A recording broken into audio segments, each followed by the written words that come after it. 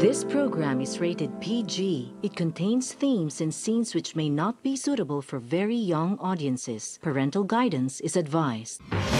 Be advised that the views and opinions of the hosts and guests do not reflect those of the station.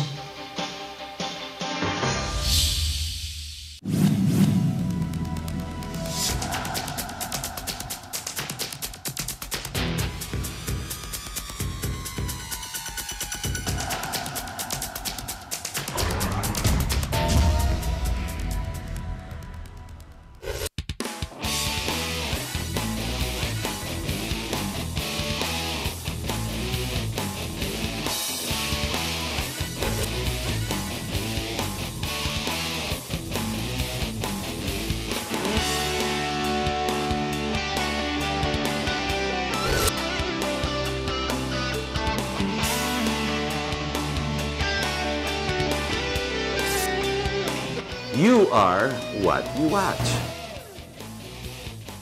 Hello, my name is Ted Mendoa Ph.D. Welcome to our program. Our president has just returned from Canada and the United States in Illinois, telling the people, continue the programs and the reforms he has initiated and started. In other words, he's already campaigning for the next president, ideally from the Liberal Party, and from what we know and what we've seen and read, obviously for maybe the ILG Mar Rojas. Well, while that is well and good, everyone has that prerogative, I started to ask myself, gee, continuing what? Reforms? Maybe you can help me understand the concept of the meaning reforms, because I failed to see any. Transportation, if I'm not mistaken, the whole department is gee, it's actually nowhere. It's complicated, the whole issues. It's into a quagmire of what we call repair. Now, when it comes to Department of Trade Industry, exactly what is it that we are all sustainable with? What exactly are we all, what products do we have that we are all on our own? There are many other departments. And even in infrastructure, 12,000 kilometers of roads. If you see these roads, please advise me.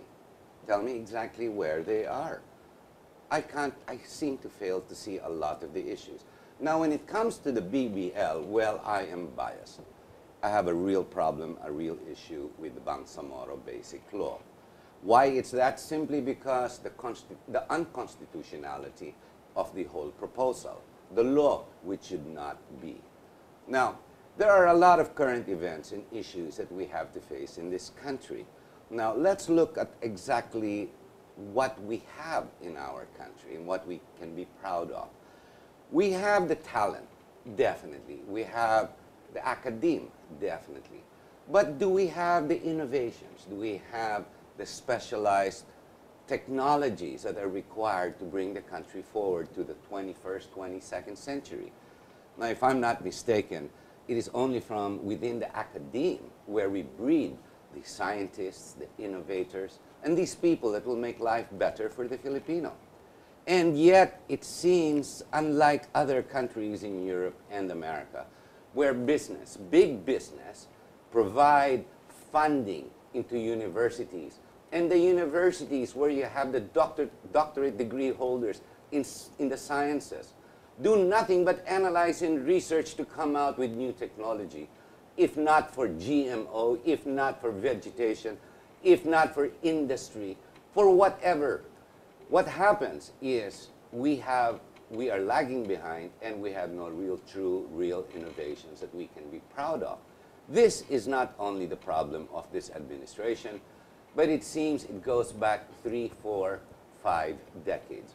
Why this has become, to help you understand the issues we are confronting, we have a guest with us. His name is Dr. Ted Mendoa, Doctor of Science from the Los Baños University of the Philippines, who not only teaches and professes a number of disciplines, be it in agriculture, being a specialist, but he actually practices this in his own backyard. I've seen, tasted, and taken in and fed myself with various vegetation that he actually practices without pesticides, organic, if that's what you wish to call it, but nevertheless, a practice, a discipline that actually works. Dr. Mendoza from the Los Baños University of the Philippines.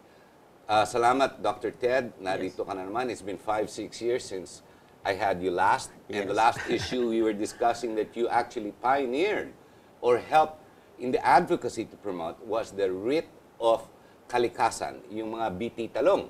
Yeah. Nasaan na po yan? Unahin natin. No? Nasa Supreme Court, alam ko eh. Yes, I think nandun na po, pero wala pa ho yatang nilalabas na desisyon. Baka pagtapos na ng desisyon ng Supreme Court, baka 2035 na, 2040, parang ganun katagal lumalabas. How difficult is it for lawyers to understand the work of science of people like yourself? Kung sa layman ho naman kasi pwede namang isimplify lahat kasi. Bakit mo lalagyan ng lason ang pagkain? Yan ang basic na Pero parang napakahirap intindihin ng mga abogado. Parang ganun po lumalabas. Kasi marami ho kasing interest ang involved doon eh. Okay? Maraming naglalabi, so on so forth. Both camps have excellent lawyers.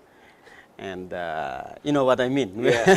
So to add to the confusion, you let them fight it out. And everybody makes money. Meantime, the country and the people may suffer because of what is sustainable, what is not. Yes, Maybe you can help explain. GERD, yan po ang topic natin. First, what it stands for. Yes, G stands for gross, E stands for expenses, R stands for research, and D for development. Gross expenses for research and development. So, kung ano ang gastos ng publiko, ng bayan, gross expenses, vis-a-vis, correct? Research and development. And development. So, kumbaga, innovation, technologies that can be, that can be improved Yes, that can into be practical useful, terms, yes. magagamit natin. Magagamit natin. And then the gross expense ng bayan, saan napupunta? yes, oo. Now, correct me if I'm wrong, I read your paper. You just came out with, tell us quickly about your paper. Actually, ito pong PowerPoint presentation ko ito, pang-apat na grupo na ito. Una pong na-present ko nung sa Bayleaf, dun sa isang forum, and then among the Filipino Inventor Society, and last time I have the phone pots in a radio interview, ito na nga ngayon. So, isa siyang advocacy na sana bigyan ng pansin itong pananaliksik natin. Na-analyze na naman ng mga economists po natin ng investment sa R&D ay mataas ang rate of return. Yung mga economists sa policy sa buong mundo po yan? Sa buong mundo, no? Even in the Philippines. No po. And then, yung isang philosopher researcher, si Blotz, ang sabi niya, as early as 1988, sinabi na niya ito, we are entering a new age, a knowledge-based age, where innovation technology are necessary. Kaya, in relation to what you have said a while ago, education is so important. Okay? Kaya, yun ang dapat nating... But let's qualify the meaning. Education is very important. Education is important for the DepEd and the CHED, for the undergraduates and even postgraduates. Yes. But education is even more important when it comes to research and development. Right. To bring about, if not amendments, proper tweaks to innovations picked up around the world, if not initiated and born in this country. Right. And only the people that do the study in the sciences can really promote this and push this to the further end. Di ba? Opo. Parang ganon. Kagaya po, i-relate mo na yan sa science and technology, where you're saying we produce innovation and technologies that can help solve some problems, improve efficiency, improve productivity. Pero di po ba meron tayong DOST, Department of Science and Technology? Is this inefficient? As a whole ho, yun ang isang kasi ang science policy, technology policy natin kasi mag-i-emerge yan sa national leadership. Depende kasi kung anong magiging vision niya. Tayo on our age, alam natin, we are at the peak siguro, mga early 50s, 60s. next to Japan, ang sinasabi natin, Philippines is the model country. And, This was at the start of the Marcos regime. no, during the time of Macapagal. Garcia. Garcia. Where So it goes back have, another decade. Yes, So Filipino 60s. first. Yes. Philippine first. Ang kaso, yung Filipino first policy ni Garcia noon, where we start already building our tools, equipment, nag-i-start na rin tayo gumawa ng ating mga makinarya at that time, mga simple machines, no. Na-stalled po 'yan, napabayaan, no. In favor, nung manalo nga si Macapagal, yun na ho ang simula ng debacle ng economic development So it's natin. Macapagal's fault. President Macapagal. Yes, Diosdado Macapagal. Yes, Kasi, yung tatay ni Jimmy. Yes, hook, line, and sinker, in-adapt niya yung World Bank IMF policy na debt for development. Where at that time, madami ho ang pera ng World Bank kasi nga yung pag-boom ng oil price noon. Nung magkaroon ng oil crisis, peak Tumaas. oil ang US, biglang tumaas noon. No? So marami silang ano. Kaya, bakit ka pa mag-i-industrialize? No, mag-develop ka. Plus, this is also the product of the so-called Washington Consensus na ang role ng Pilipinas being a country which is rich in natural resources, favorable soils and climate for agriculture tayo, tayo ang mag-supply ng raw materials, and in turn, mag-import na lang tayo ng finished products. So, yun po ang naging development natin. But the dictates of the World Bank, the dictates of the foreigners for our future, has turned sour and incorrect over the decades. Yes. Because even in agriculture, it seems we have failed. Yes, yes. Both industry and both in agriculture, we have failed. Yeah, dalawa ko kasi ang ano yan eh, dun sa sinasabi nating sa theory sa economics na comparative advantage. So kung wala kang comparative advantage sa production na yon, why not simply import? But it is also part of yung sinasabi nilang structural adjustment program na ang policy, buksan mo ang iyong economy sa importation, why produce locally kung makaka-import ka naman ng mura, so on and so forth. So, to fast track it, yung after nung post-Marcos, nandiyan na yung globalization, no? Itong GATT-UR na ito, na-include ngayon yung agriculture. Dati yung dating yung General Agreement on Tariff and Trade natin, exempted ang agriculture, di ba? But with GATT-UR, nabuksan ngayon. Globalization. Okay. So, pumasok na yung WTO. Then, nagkanya-kanya ng natin, dito sa Asia, meron tayong ASEAN Economic Cooperation na mas lumalala, baka. Well, wala namang on the surface, parang maganda nga yun kasi bukas ang kalakalaan. Pero ang tanong nga ninyo, ano ngayon ang champion products natin na ikakalakal natin? Well, what you're saying is, it is not necessarily just graft and corruption, which is the common thought or which is the public opinion. Hindi, natalo tayo kasi noon, number 2 tayo si Japan, bumagsak tayo kasi mga politiko, graft and corruption. It's not just graft and corruption, Hindi naman but it po. was poor legislation. Ganun na lang. Negative legislation for the future.